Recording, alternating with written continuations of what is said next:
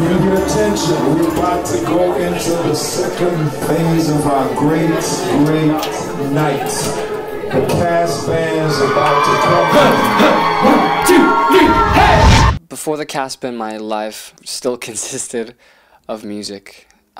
Like I would pick albums from my favorite artists, and I would learn each album from beginning to end, each separate instrument, and every single part in full detail.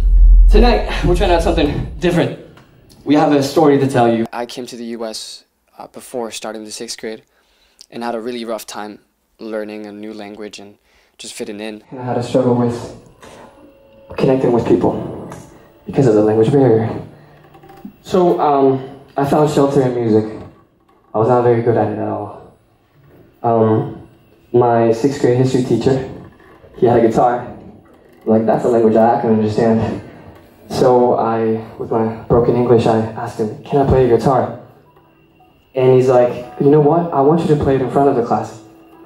And to me, that was like the biggest challenge ever. But I took it without even questioning it. It was rough. Kids were really mean. I would work really hard to make sure I sounded as American as I could be. After that, I committed myself to just not speaking to people unless I felt really sure that the words I was going to use sounded good. It was in the middle of this song that I learned about production and how important, like, there's a subconscious part on your production choices, like using a kick that's more like boom, boom, and using a kick that's like ka, ka. Where you gonna go? Salvation is you.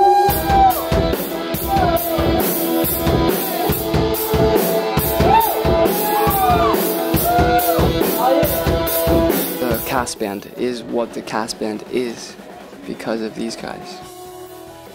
And I mean, sometimes it is easier to write songs on your own, but I find it more beautiful when 3 minds come together and come up with something great together.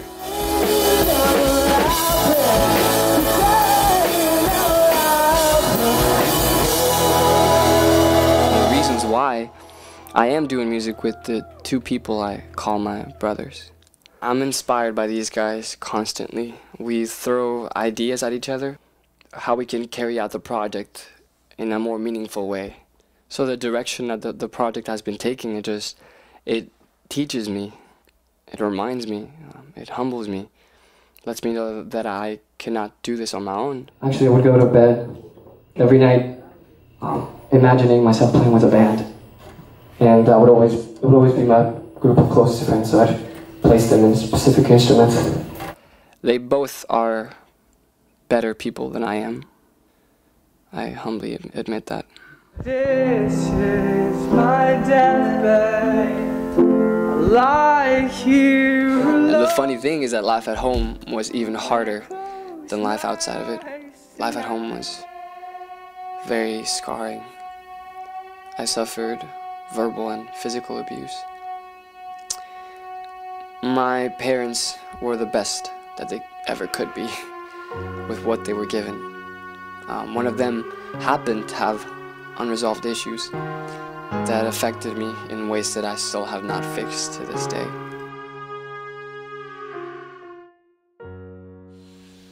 I thought that it was just part of being a kid to have your parent strangle you out of anger, leaving bloody marks on your neck because you could not find the right bed sheets in the closet. I thought that I just had to wait it out until I was older to not get hurt like that.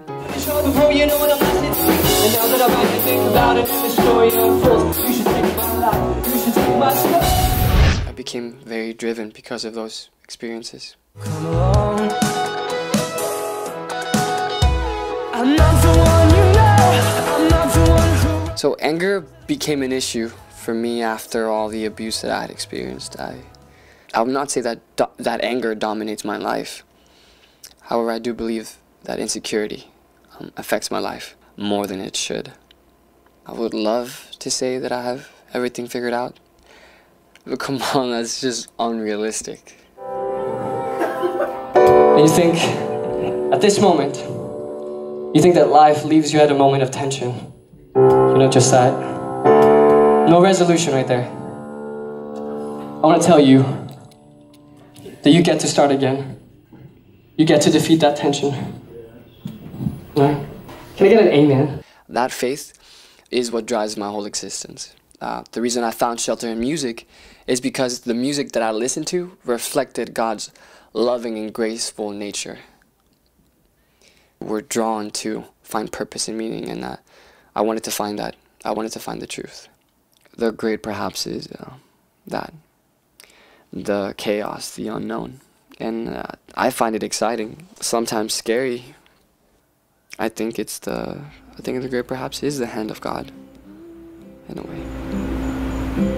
Tears I've brought is here. I got my perspective in life and I hold on to it. Last call for the year. Let us fly with heavy wings. I hold on to what's divine. I hold on to what's higher. Higher than my fears. Higher than my humanity. That's the truth.